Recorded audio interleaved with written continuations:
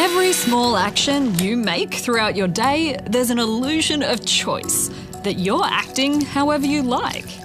Though, if you look through a different lens, you can see that your world has been designed for you to interact with it in a certain way. Take this cup, for example. I use it so effortlessly. But what about this one? That's obviously terrible. Good design is one that you don't even notice, because designers predict how humans will intuitively interact with objects and design them with a cue that leads to an action. And the same principles are true in the digital world. A ding is to grab your attention. The colour red is to alert you.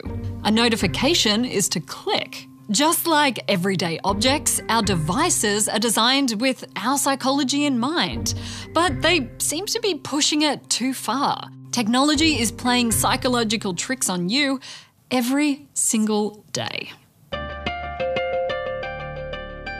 Most everyday objects, like my toothbrush, are designed for me to easily use them to reach a goal, and then once their job is done, they go away. A door's goal is to let you through. A cup's goal is to let you drink. A phone's goal is to let you talk. But what is Facebook's goal? In this case, the goal of a company may not be in line with the goal of you, the user.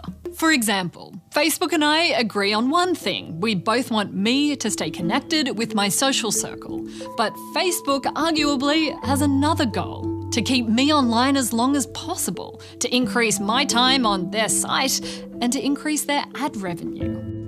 Imagine if other common tools and objects were designed for you to use them indefinitely.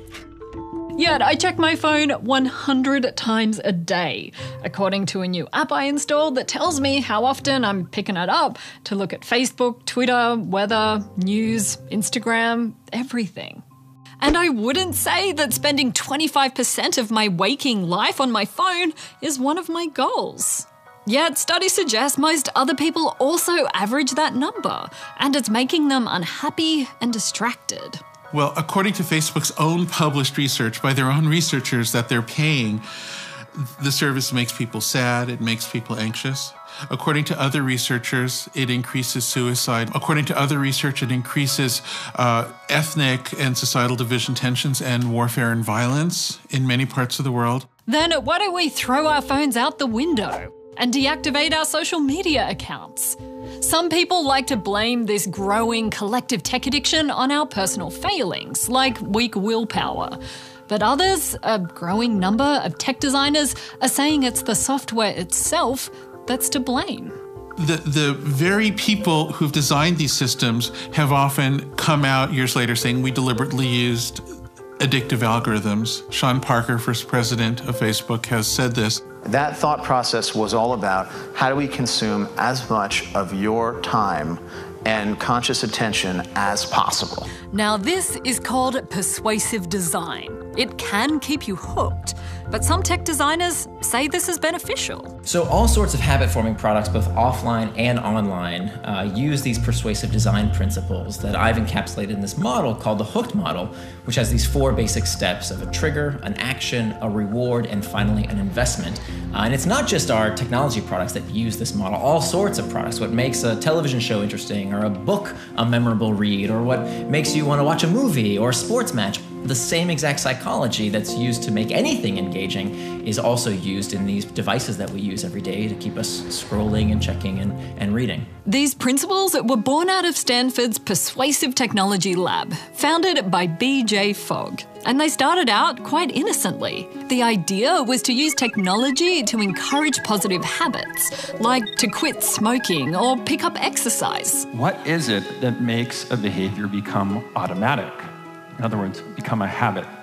I think Fogg, his biggest contribution was that he was kind of the catalyst for a lot of folks in the industry coming together at the right time and right place. So the Fogg model basically says B equals MAT, motivation, ability, and a trigger are the drivers of behavior. Notice, by the way, that the user has to have some kind of motivation. This is incredibly important because there's a big difference between persuasion, which is helping people do things they want to do, where they need some amount of motivation, and coercion. Coercion is always unethical, right? This is persuasive design, not coercive design. Let's take a step back. back and consider how this persuasion, the motivation and triggers can play out in your everyday experience online. Let's say in the context of you watching this video, you might feel motivated to share this knowledge with your friends to make you look smart. Now I can prompt you to tweet this video. Why don't you take a moment to share this with your friends? Go on. Now there's your trigger. And to increase your ability, I can make all of this easier by providing some suggested text and a link. A prompt to tweet or open a notification seems simple enough, but they also serve as a cue that leads to an action of us falling down a YouTube rabbit hole or spending hours zombie scrolling on Instagram. These triggers change our behaviour patterns.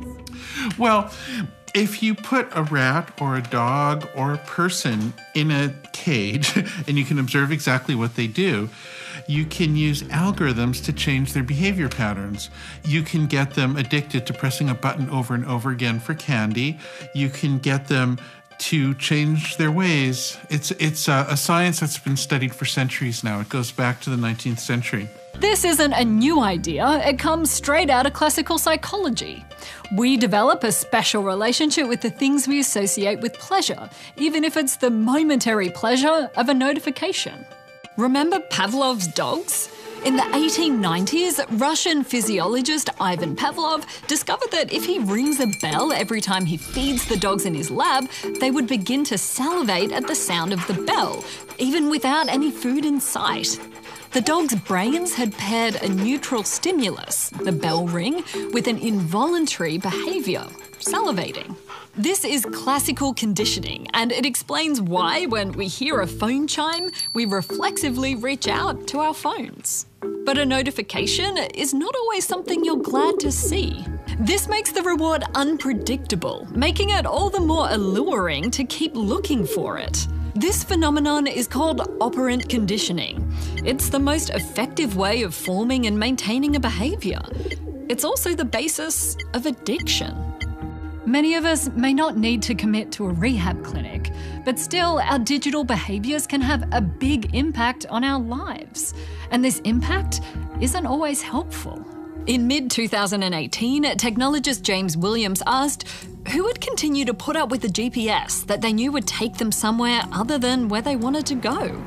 No one would put up with this sort of distraction from a technology that directs them through physical space. Yet we do precisely this on a daily basis when it comes to the technologies that direct us through informational space. We tolerate being misled through this informational space because our technology is designed too well for us to notice. Now, is this just good design and your responsibility to navigate, or are we being manipulated? I think the better approach here is to recognize that nobody fully understood what was happening as we got into this problem. Some people understood a little at some times and a little more as time went on. I do think personal responsibility is the way forward, and that's why people should delete their accounts. For most of us, unplugging entirely is almost never an option, but we can recognize the design tricks and reverse them. Remove the triggers, like turn off push notifications.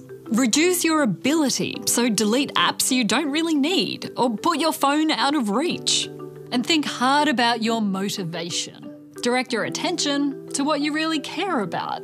The same methods that make Snapchat addictive help you learn new languages on Duolingo. The same thrill of endless swiping on Tinder also exists in this app, Find Shadow, that's for finding lost dogs and returning them to their humans. Which app you open is your choice. We can all be more mindful about how we use technology. Because if we're just left to our own devices, any of us can become that dog, staring at the screen because a bell can ring at any second. Now, if I do still have your attention, this is the second episode in a 6-part quest to understand more about the psychology of attention, persuasive design, and the impact that tech is having on your everyday life. I do hope you'll join us for all of the attention wars at your own pace and in your own time. Thank you.